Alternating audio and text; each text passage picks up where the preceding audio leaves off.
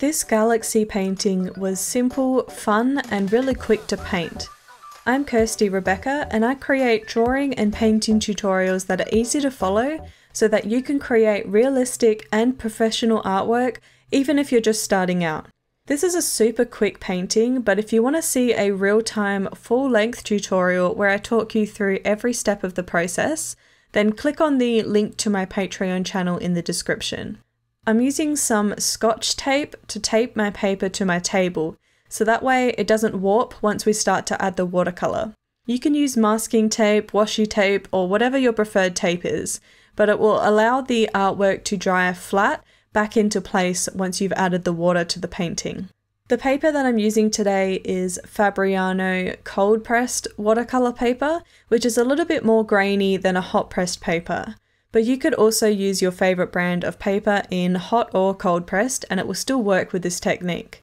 I'm starting by using a larger brush to apply some lighter blues to my surface, and I'm doing a bit of a random pattern so that some areas have more paint than others, just to give a bit of variety throughout the colours.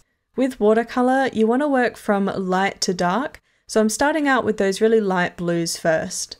I've let my paper dry before going into the next layer, where I'm starting to add a little bit of light green into some of those areas.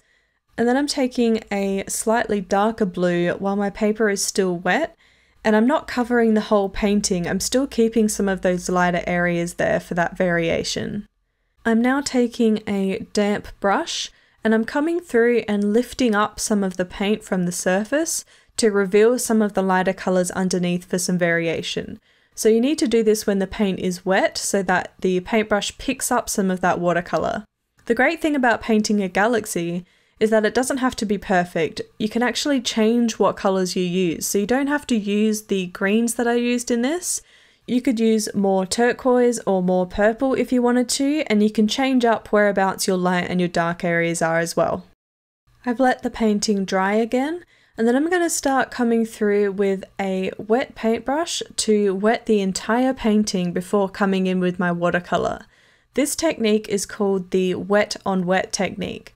So the colour that I add to the wet paper will actually blend out and soften into the next colour, and it looks a lot more smooth without the harsh edges.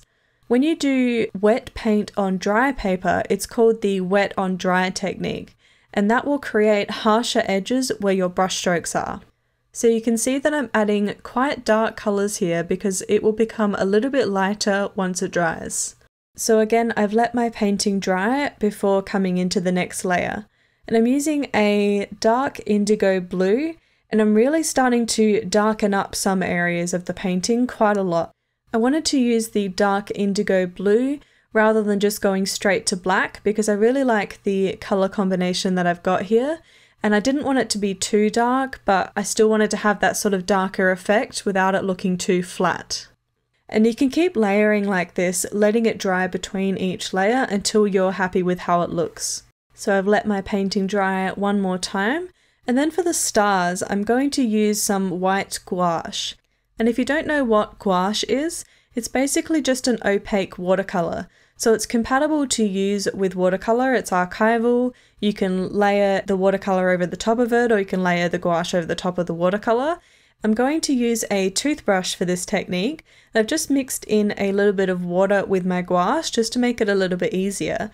And then I've dipped my toothbrush in and I'm literally just using my thumb to run it across the bristles, which will flick the paint onto the painting.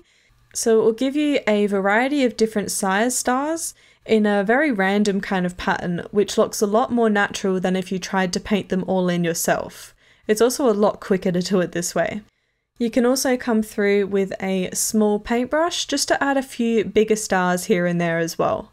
In the top left corner there is another watercolour tutorial showing you how I created this expressive flower, so click on that and I'll see you over there.